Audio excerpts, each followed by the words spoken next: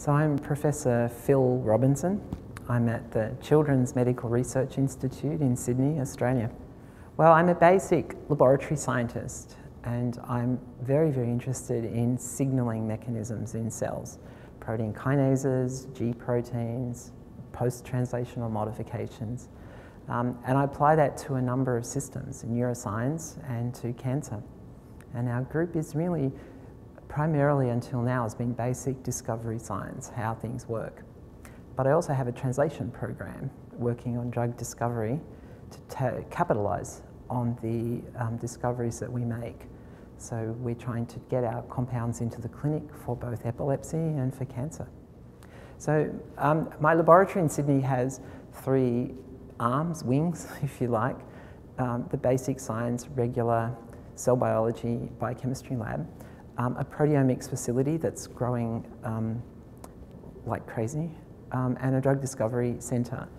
And each of those are collaborative networks around the world, and we work with both other scientists and industry partners. ProCan is a new facility that we are creating. We were awarded $10 million from the Australian Cancer Research Foundation less than 6 months ago, and we've used it to create a different way of doing proteomics. And it's been enabled by the technology that's now available through SciEx to do this. So running the instruments in a facility in high throughput mode by standard operating procedures allows us to do something different, and that is to collect proteomes of thousands of tumours over many, many years. The first breakthrough was the ability to do proteomics on the smallest size tumour samples possible, a needle biopsy. So that's a milligram. And being able to handle that in high throughput has been revolutionary in allowing us to get high throughput data. And that's called a barocycler from a company called PBI, Pressure Biosciences. But the main thing that's enabled ProCan has been the development of the swath technology, which is built into the instruments called the 6600 triple TOFs. Those instruments are able to collect the entire proteome of a sample in an hour and a half.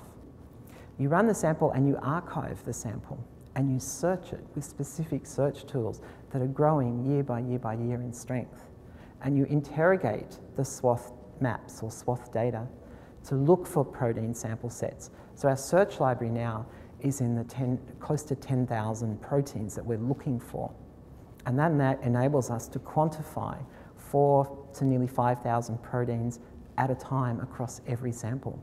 But next year and the following year, we expect to be able to do 6,000, maybe 7, and go deeper and deeper as the search tools get better.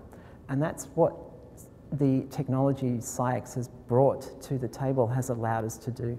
No other company or no other supplier can do that in a scale like this yet.